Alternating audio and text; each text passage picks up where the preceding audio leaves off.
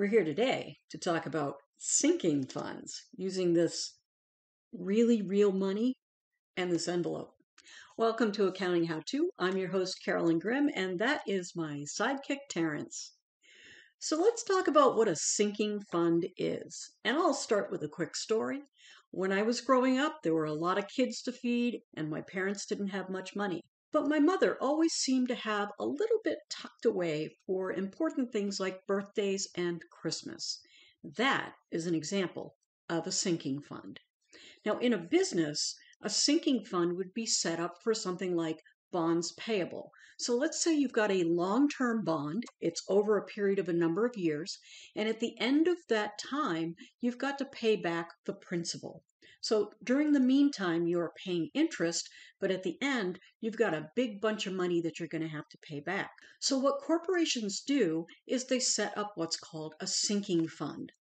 They put a little away for the future. It's a rainy day fund, but it's done strategically to make sure that as you have profits in a business, you're putting aside money that you're going to need in the future, but you're doing it in a systematic kind of way. And that's what a sinking fund is all about. You can see the same thing happening with, for example, a Christmas club at the bank. You're putting in a little bit of money every week, and then when it comes time to buy Christmas presents, you're going to take that money out of the bank. Now, this is a way of doing things that's been around for generations. Our grandmothers and great-grandmothers were doing this, putting a little bit aside to help them with their budgeting. So that's all a sinking fund is. You're putting money away systematically for some future event.